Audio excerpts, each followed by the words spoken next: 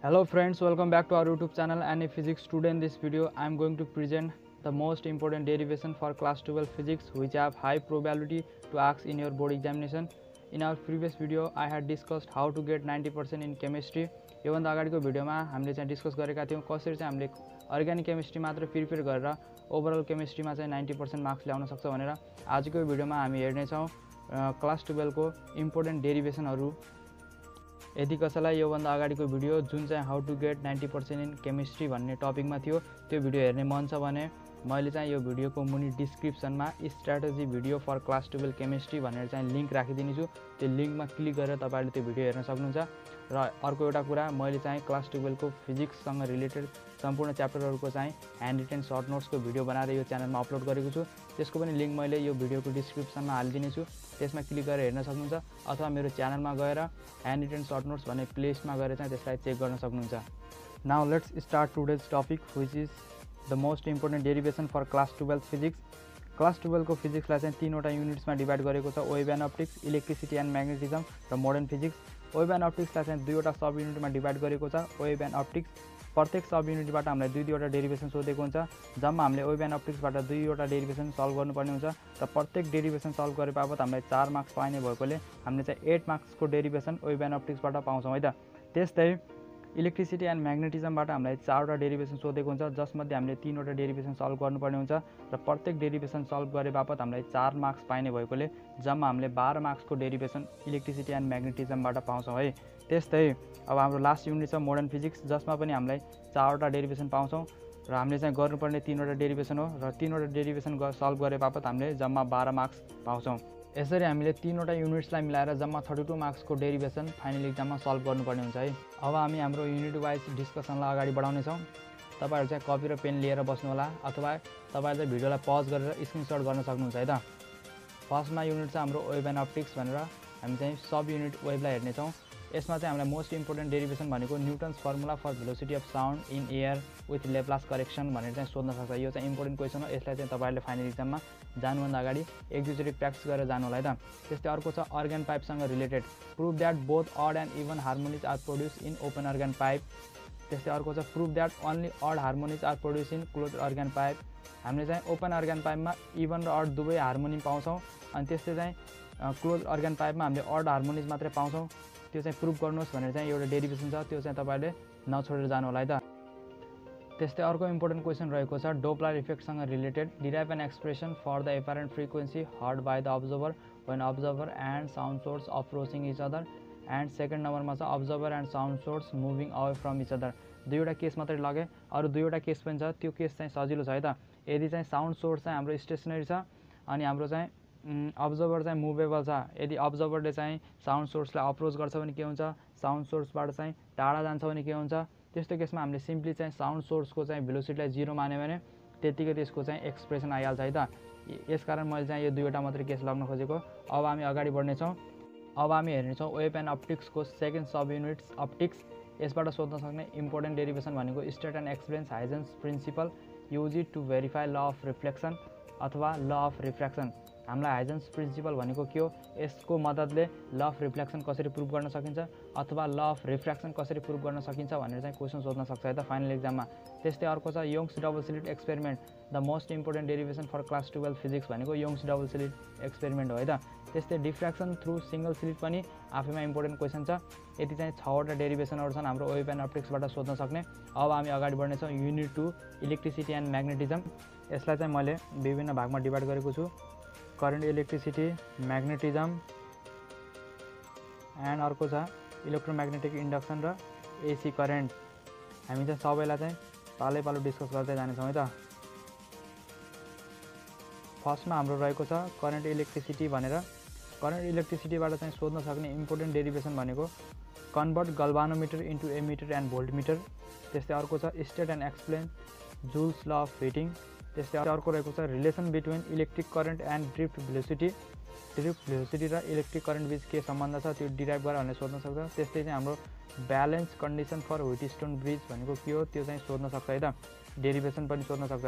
त्यस्तै अर्को छ describe how metre bridge is use to calculate the resistance of a wire. Metre ब्रिजको एउटा derivation छ, त्यही डेरिभेसन हो है त यो। त्यस्तै अर्को छ estate and explain principal of पोटेन्सियोमिटर and it's application to calculate internal resistance of A sale.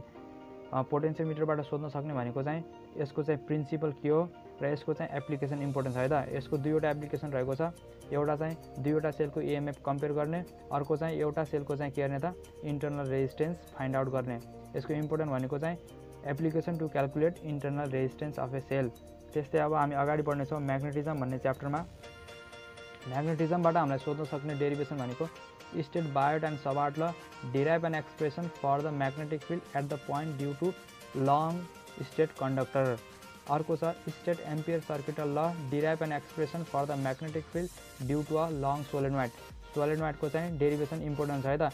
Ampere circuital ल युज गरेर पनि सोध्न सक्छ, अर्को चाहिँ बायोट सबार्ट लबाट पनि सोध्न सक्छ है त। दुवैबाट तपाईँले प्र्याक्टिस गरेर जानु होला। प्रायः त तपाईँहरूलाई चाहिँ यस्तो तोक्दैन, तपाईँले चाहिँ जुनबाट गर्दा पनि हुन्छ त। एम्पियर सर्किटल ल युज गरेर गर्दा पनि हुन्छ, बायोट सबार्ट ल युज गर्दा पनि हुन्छ है त। अर्को रहेको derive the expression for the magnetic field due to current carrying circular coil at any point on the axis of कोइल। यो इम्पोर्टेन्ट क्वेसन छ, यसलाई चाहिँ तपाईँहरूले 4-5 चोटि प्रिपेयर गरेर जानु होला है त। त्यस्तै अर्को इम्पोर्टेन्ट क्वेसन रहेको छ डिड्युस an expression for the force per unit length between two parallel current carrying conductor. यसमा चाहिँ दुईवटा केस छ है त। यदि करेन्ट चाहिँ इन द सेम डाइरेक्सनमा छ भने के हुन्छ, अनि एउटा अर्को केस के छ भन्दा यदि करेन्ट चाहिँ अपोजिट डाइरेक्सनमा छ भने के हुन्छ। दुईवटा केस छ, त्यो इम्पोर्टेन्ट छ है त। दुईवटा उस्तै उस्तै छ है त, इजी पनि छ। त्यस्तै अर्को रहेको छ torque on a rectangular coil placed in a uniform magnetic field. त्यस्तै हामीलाई इलेक्ट्रोम्याग्नेटिक इन्डक्सनबाट चाहिँ सोध्न सक्ने डेरिभेसनहरू भनेको EMF induce in rectangular coil rotating in uniform magnetic field, यो चाहिँ सोध्न सक्छ। त्यस्तै अर्को रहेको छ EMF इन्ड्युस इन कन्डक्टर अथवा rod moving in uniform magnetic field.